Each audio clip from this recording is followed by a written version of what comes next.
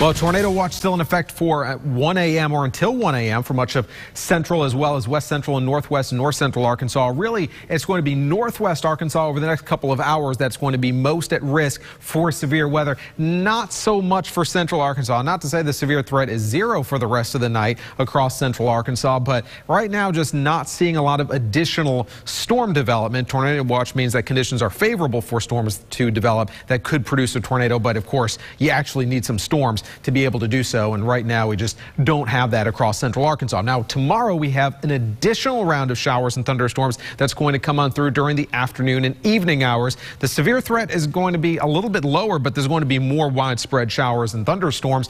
There is a slight risk as indicated by the Storm Prediction Center for much of central and southern Arkansas, with an enhanced risk mainly north of I-40. That means a slightly better chance of some stronger showers and thunderstorms. The main risks are going to be some gusty winds. Wouldn't rule out an isolated tornado threat, but I'm thinking gusty winds will be the main concern for tomorrow. Right now across the state, we really don't have that much going on in Arkansas right now. We have one thunderstorm in Izard County, and even though it's a small storm, it's actually quite a vigorous storm heading towards the Melbourne area in central Izard County. There is some rotation associated with it, but it's not strong enough to really give us an indication of a tornado. But any storm like this, especially in this environment, needs to be watched as it moves through Izard County, through Melbourne, and over towards Horseshoe Bend. Now across northwest Arkansas, here comes a strong line of thunderstorms, several severe thunderstorm warnings, and even a couple of tornado warnings. One of them is just to the east of the Tulsa area, and another one just to the west of Tulsa.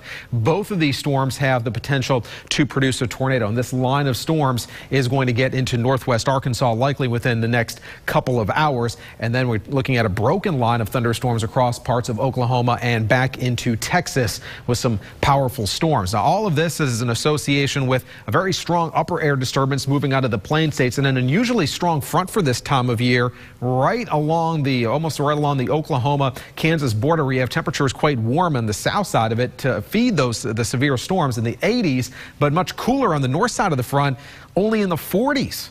Across much of Kansas. And on top of that, you have a strong jet stream that's creating a lot of shear, changing wind speed and changing wind direction with height in the atmosphere. And when you get that, that causes those storms as they go up into the atmosphere to start to rotate. So that's why we've had some pretty severe weather across the plains states today. Numerous reports of tornadoes across parts of Oklahoma as well as North Texas. Temperatures right now across the state still pretty warm and actually a little bit muggy out there. 80 right now in Hot Springs, upper 70s to near 80 south right now in the Little Rock area. Crane current conditions camera showing mostly clear skies, 78 degrees, feels like 80 with a little bit of mugginess in the air. So take a look at our forecast map. Notice that first line of showers and thunderstorms moving into northwest Arkansas tonight stays mainly across parts of northern Arkansas into southern Missouri. That's where the severe threat's going to be over the next few hours for the most part. Not seeing a lot of redevelopment across central Arkansas and the southern half of that tornado watch area. But as we go into tomorrow, notice another line of showers and thunderstorms take shape across parts of Oklahoma and Texas. So mainly dry for the morning hours, but as we get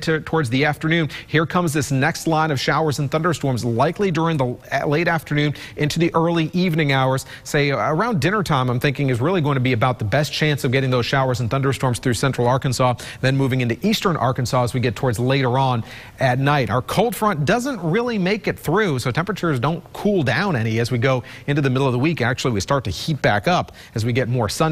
So take a look at tomorrow, mostly cloudy, breezy, and mild to start off the day near 70, warming up into the 80s before that line of showers and thunderstorms arrives during the afternoon. Very breezy as well. We're talking some wind gusts 30, 35 miles per hour during the afternoon. The showers and thunderstorms come on through, and those temperatures drop back down into the 60s behind that line of showers and thunderstorms. Still wouldn't rule out a shower as we go into Wednesday morning. Then we clear out a bit, high temperatures in the upper 80s.